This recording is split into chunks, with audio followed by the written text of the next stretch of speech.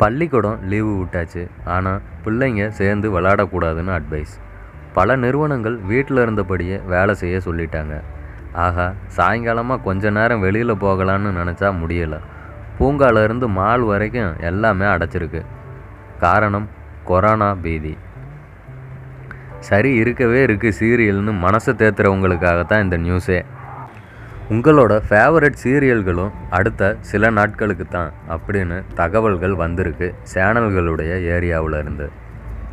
செம்பருத்தி, யாரடி நீ மோகினி உள்ளிட்ட டிவியில் ஒளிபரப்பாகிற சீரியல்கள் ப்ளஸ் ரியாலிட்டி ஷோக்கள் எல்லாமே ஷூட்டிங்கும் நாளையோட நிறுத்தப்படுறதா அறிவிச்சிருக்காங்க.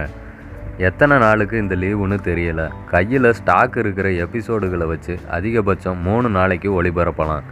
அதுக்கப்புறம் ஏற்கனவே ஒளிபரப்பான எபிசோடுகளை மறு ஒளிபரப்பு செய்கிறதா அல்லது அந்த நேரத்தில் திரைப்படங்களை ஒளிபரப்புறதான்னு ஓரிரு நாளில் முடிவு செய்யப்படும் அப்படின்னு சொல்லியிருக்காங்க ஜி தமிழ் தரப்பினர்.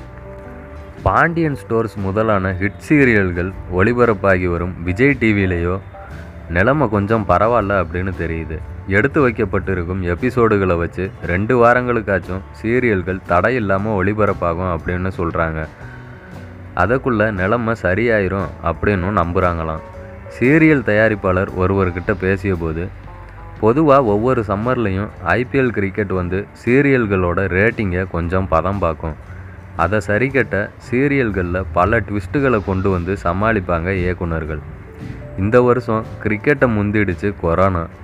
உலகமே ஒருவித கலவரத்தோடு அணுகிற போது நாங்கள் மட்டும் என்ன விதிவிலக்கா?